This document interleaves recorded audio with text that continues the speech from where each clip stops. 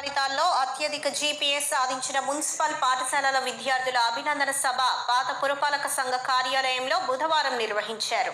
10వ తరగతి పరీక్షల ఫలితాల్లో అత్యధిక జీపీఎస్ సాధించిన మున్సిపల్ పాఠశాలల విద్యార్థుల అభినందన సభ పాత పురపాలక సంఘ కార్యాలయంలో బుధవారం నిర్వహించారు.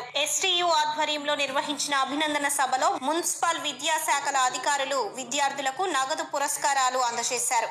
లక్షలాది ఫీజులు కట్టే కార్పొరేట్ పాఠశాలలను అధిగమించి ప్రభుత్వ పాఠశాలల విద్యార్థులు 10 జీపీఏలతో పాటు అత్యధిక గ్రేడ్ పాయింట్లు సాధించిన విద్యార్థులు అధ్యాపకులు అభినందనీయులని కమిషనర్ శామ్యూల్ పేర్కొన్నారు. ఈ కార్యక్రమంలో DYEO కమలకుమారి, STU నాయకులు చంద్రశేఖర్ తదితరులు పాల్గొన్నారు.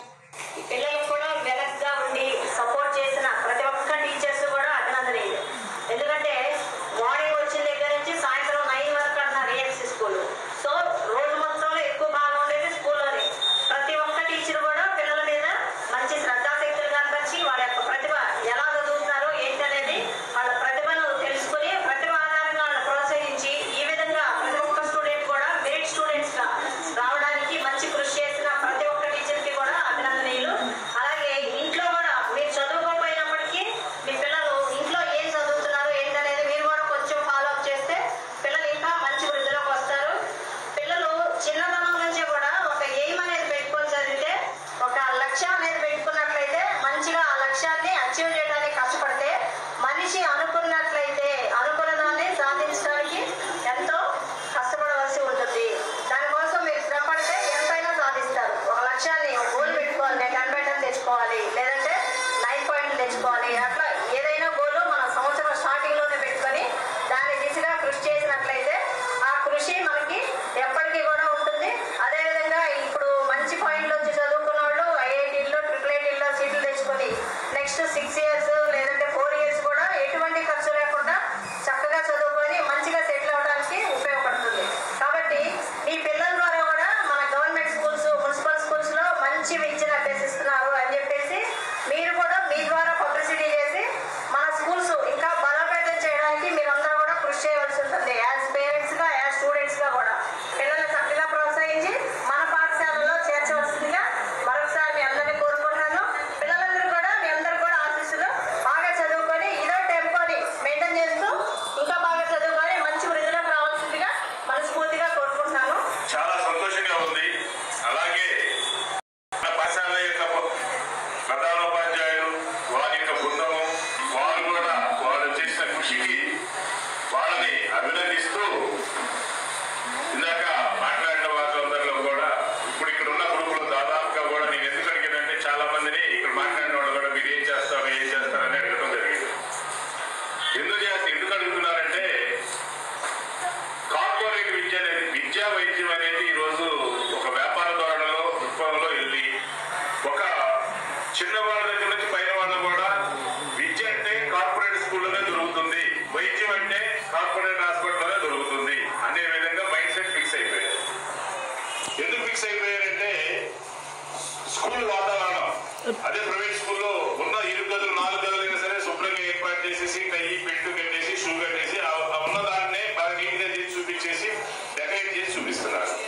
అంటే face lifting, only face lift అంటే ముఖం బాగున్నా బాగాలేకపోయినా క్రీము, బౌండరీ క్రీము మొత్తం అంతా రాసేసి చూపించినట్టుగా చూపిస్తున్నారు.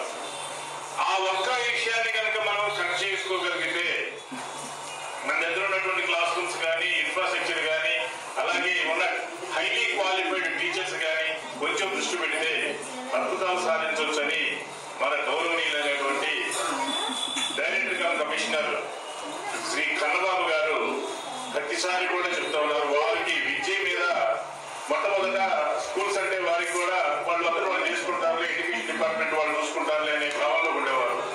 తర్వాత వారు స్కూల్లో పిల్లల్ని వాళ్ళ సొంత పిల్లలుగా చూసుకుంటూ వారు ఎంజాయ్ చేయడం మొదలుపెట్టారు. ఎడ్యుకేషన్ లో ఒక పిల్లవాడికి ఎడ్యుకేషన్ ఇస్తే సొసైటీ ఏ విధంగా రీఫార్మ్ అవుతుందనే దాని మీద ఆయన చాలా అధ్యయనం చేసేసి ఈ మాడ్యూల్స్ మీద ప్రత్యేకమైన శ్రద్ధ పెట్టేసి వారంలో ఒక రోజు కంప్లీట్ గా, ఆయన ఎంతో బిజీగా ఉన్నప్పటికీ కూడా వారంలో ఒక రోజు కంప్లీట్ గా ఎడ్యుకేషన్ సిస్టమ్ మీద పెట్టి ఈ రోజున కంప్యూటర్ ఆన్లైన్ లో వెబ్సైట్, DMA వెబ్సైట్ తీస్తే ఏ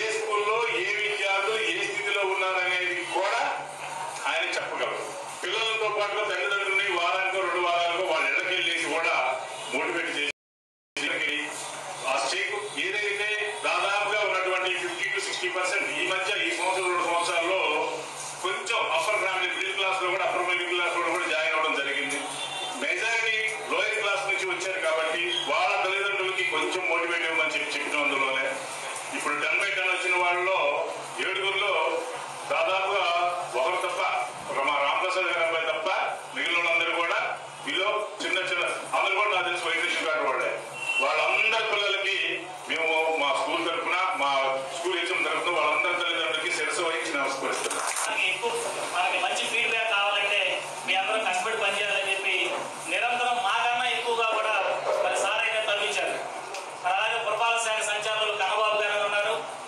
కూడా మరి పేద పిల్లలకి ఎందుకంటే మున్సిపాలిటీలో చదివేది కూడా ఎక్కువ మంది పేద మధ్యతరగతి పిల్లలు ఉంటారు కాబట్టి వాళ్ళకి ఏ ప్రైవేట్ స్కూల్స్తో ఇప్పుడు ఈ బడ్జెట్ మేము కార్పొరేట్కి ధీటుగా అంటాము. అసలు కార్పొరేట్కి ధీటు అనేది లేదు. కార్పొరేట్ కన్నా కూడా మెరుగ్గా ఇప్పుడు నేను ఇందాక చెప్పాను మీరు మున్సిపాలిటీలో ఉన్నటువంటి ఈ పట్టణ పరిధిలో ఉన్నటువంటి ప్రైవేట్ స్కూల్స్ బేరీ చేసుకోండి. 1, 2, 3, 4, 5 రాసుకోండి. దాంతోపాటు 6 స్కూల్స్ ఏఎఫ్సీ స్కూల్స్ కూడా రాసుకోండి. మున్సిపల్ స్కూల్స్ మెరుగ్గా ఉంటేనే మీరు మరి ఈ యొక్క 6 పాఠశాలలో కూడా మీరు జాయిన్ చేయొచ్చు.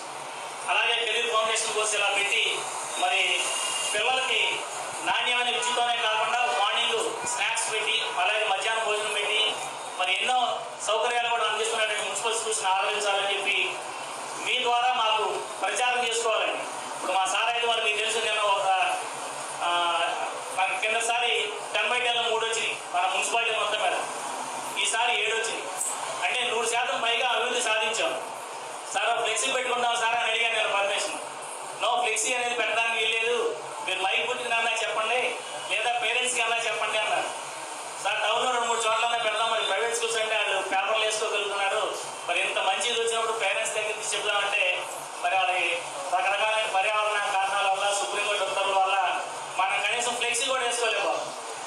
అందుకని నేను మిమ్మల్ని మరీ కోరేది మా పేరెంట్స్ని మీరందరూ మేమందరం ఉంటాయి కాబట్టి మాకు అంబాసిడర్స్గా మీరే ఉండాలి. బ్రాండ్ అంబాసిడర్స్గా మీరే ఉండాలి. అలాగే మీరు ఆ స్కూల్కి వచ్చి ఒక మంచి విద్యను పొందడం అనేది మీ హక్కు. అది మీ హక్కు. అదే ప్రైవేట్ స్కూల్స్ లో మనకేం హక్కు ఉండదు. బంటుమిల్లి రోడ్డులోని శ్రీ స్వామి అయ్యప్ప స్వామివారి దేవస్థానంలో మహాకుంభాభిషేక వేడుకలు వైభవంగా జరుగుతున్నాయి. బంటుమిల్లి రోడ్డులోని శ్రీ స్వామి అయ్యప్ప స్వామివారి దేవస్థానంలో మహాకుంభాభిషేక వేడుకలు వైభవంగా జరుగుతున్నాయి. తెలుగు యువత రాష్ట్ర అధ్యక్షుడు దేవి